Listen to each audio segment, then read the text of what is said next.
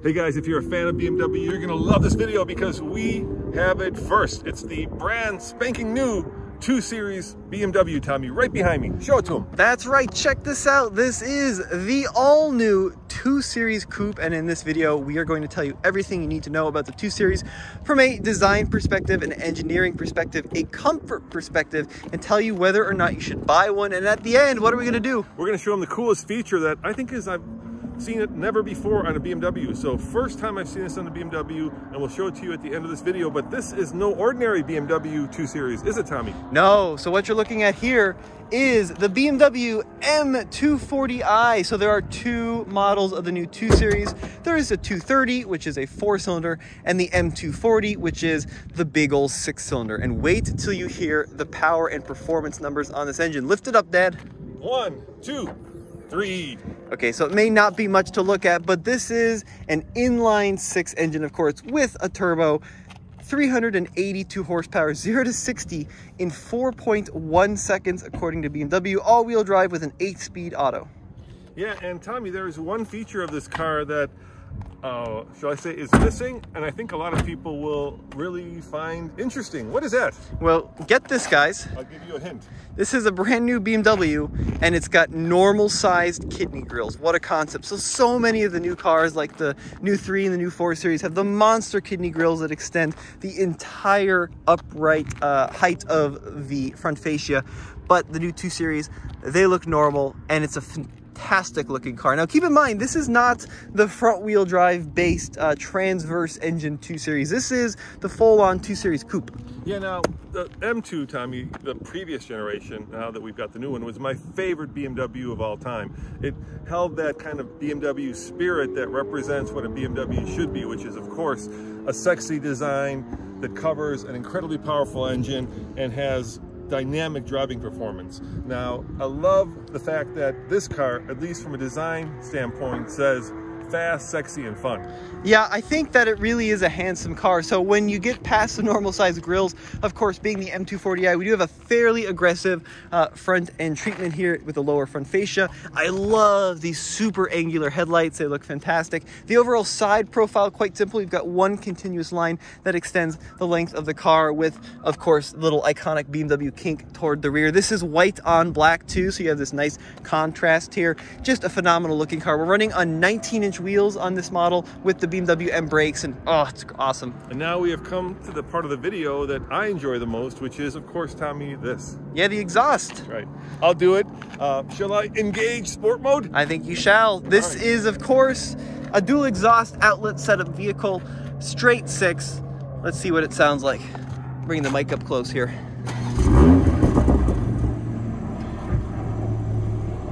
All right, sport mode engaged.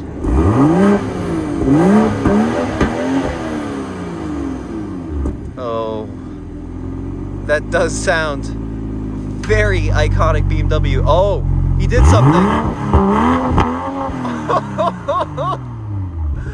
What was that? Why was it so quiet the first time? You can tell the difference? Was that normal mode the first normal time? And then sport. Oh, I said sport mode the first time, and then you blew out my eardrums. Yeah, no, of course. I was going to give you the before and after I engaged sport mode. All right, well, there you have it. So sport mode does a big difference in terms of the exhaust sound. All right, shall you try to get in the back seat? No, or shall I? I think you shall. Tommy, you know, my mom, your grandma, right, likes to call me thick. Yeah, thick. So am I really the one to be getting back there? For YouTube entertainment, I think that's the answer. All right. So good news for you though, Dad. The new 2 Series is 4.3 inches longer and 2.6 inches wider than the old one. And it's got 3 cubic feet more passenger volume. And an electric chair that gets out of the way. So let me get back here. Oh my. All right, this is turning very X-rated, X-rated. All right, we're back. All right. I'm as you know, a thick but tall person, I would say headroom is certainly challenging. And watch my knee here, Tommy. Yeah, you want to stop? Yeah, yeah. I'm sitting behind myself, so even though I am, like I say, or like my mom says, thick, at least I'm tall. All right, Dad. I'm stuck. Help me. You got it. I'm stuck. You're good. All right, so I am going to walk around to this side of the car so we don't get flashed again and talk about the door handles, because I think that's more interesting than watching my dad get unstuck. So the door handles are flush mounted on the new 2 Series. Very long, but actually quite skinny. You pull out on them, of course, an electronic door handle with a frameless window. And now we can dive into the interior. Literally dive into the interior. Yes. Well, let's close these windows and turn the car on and talk about the interior. So I love kind of this burgundy interior. I think it really does set off the white exterior really well. But this is starting to look a little bit dated, right? I've seen this a lot, this kind of layout with the real buttons and then these kind of haptic, I guess you'd call them, buttons. So love the steering wheel. You know, nowadays with the competitors going to much more digital displays, this is feeling a little bit dated to me. Depending on the trim, some cars have analog dials, some have digital. This one, of course, full digital. I do agree with you, Dad. The overall layout in the middle feels more old school BMW than some of the latest models. It does, of course, have the iDrive system, which controls the main info screen, or you can go ahead and touch on it manually as well. But the quality of materials, though, feels really nice in here, so it's all very well screwed together. I do like the silver accents throughout. Not a big fan of the piano black on this model. Should we look at the price? Do you want to dive into that? Yeah, let's look at the sticker, Tommy. So 26 mpg combined is certainly respectable for a performance car, but that's it's a big number. 57,295 as tested for this particular one.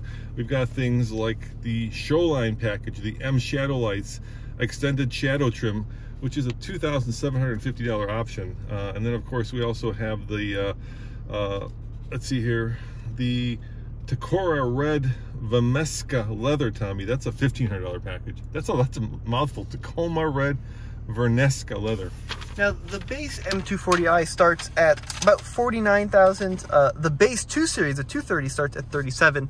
And currently, all of the M240is have all-wheel drive, and all of the 230s have rear-wheel drive. But apparently, that's going to change down the road. Show my favorite feature, which is kind of that classic M color. Oh yeah, the tricolor on the speaker grille. Yeah. Is that a speaker grill, or is it? No, the speaker grill's here. That's just a piece of trim. That's very cool, though. I do like that a lot. Yeah, I mean, it's very, if you're familiar with current BMWs, I think that this is going to be quite familiar to you, and it's going to make a lot of sense very quickly. You want to open up the sunshade? Sure, I'll give it a shot. There you go. Nope, and open up the window. There you have it. There you have it. Yep. So, also going to be optional depending on the trim is that glass roof. Look, I think that on the outside, it's pretty revolutionary. On the inside, I think it's pretty evolutionary. That's kind of my perspective on this car. It does have the beautiful fat M steering wheel, though, with the paddle shifters. Yes, and we promised them the coolest feature, so you want to go and show them? Oh, yes. Yeah, something. I will turn the car off. You tell me when to turn the car on to show them the feature, okay? Yep, that sounds good to me.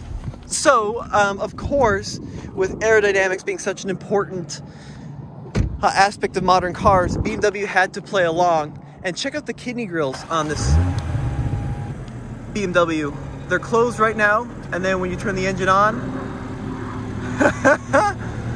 they open up for cooling, and then they close again when you turn the engine off. It's pretty phenomenal, and it does look quite nice. I really do like the exterior design on this car. I can't wait to see what the full-fledged M2 looks like. That's going to be the ultimate Trek monster. But price-wise, M2 starts at $37, this one starts at $49, and then this one's $57. Hey, look who's there. Is that Alex Dykes from Alex on Autos? Is that Alex on Autos? Hey, Alex. The purple one and the white one together? Yeah, what do you guys think of the purple one? Now, keep in mind, guys, driving impressions are embargoed, so please do not talk about driving impressions. Just talk about the eggplant color, huh? By the way, if you're looking for a much more professional review, one that actually gives you the stats and actually compares this to the base car, head on over to Alex on Autos, right? When are you putting your video up, Alex? That's a good question. Probably embargo release date, which is November 16th, is that right? Could be. That could be right. Yeah. That could be right. Hey, Alex, what's the wheelbase? Oh, off the top of your head. It is 2 inches longer than it was last year. There you go. There we go. And that's always a good thing. That's what we hear.